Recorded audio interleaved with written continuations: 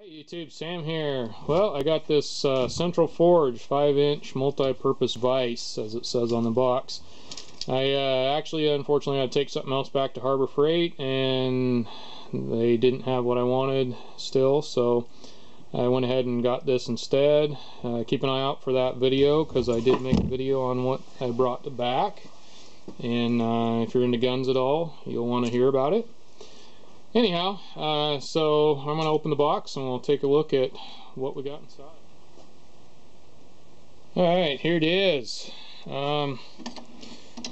Pretty decent looking vise. It comes pretty oiled, so you will have to clean some of the oil up, although it's got moving parts, so you want to leave some of the things oiled. But that's to keep rust off of it. I did notice down here on the back there is a little bit of rust off of like kind of a piece here, but nothing serious. It's about the only rust I see on it anywhere. Came packaged pretty well.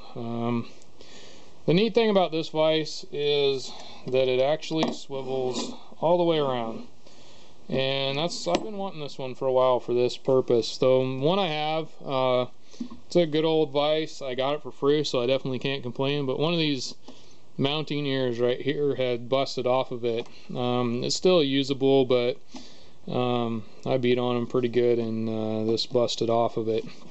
Another thing about it, my other vise that I broke a long time ago had a place for like round stock, bars and things like that, and this one has that, and I used that an awful lot on my vise that I broke, and I kind of missed it, so I'm glad to have something like that back.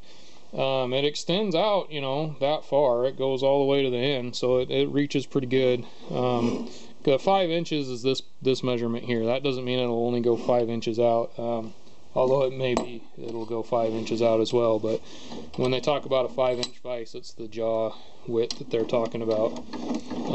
But it goes out pretty good, in pretty good. I did notice the castings in here seem awful rough. There's a lot of things that, you know, if you're not careful, you could definitely cut your fingers on. They're pretty sharp castings that aren't deburred, so to speak.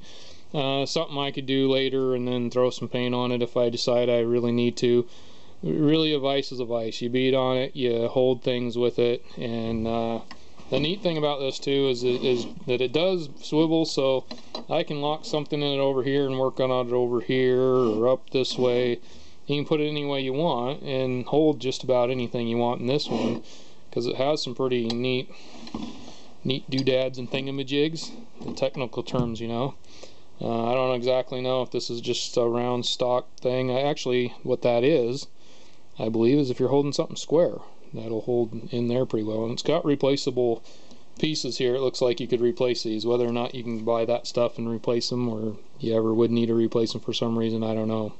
That'll come in the future, but keep an eye out for this being used quite a bit in my videos. This is Sam, Jack of all, Master of none. Y'all have a good one.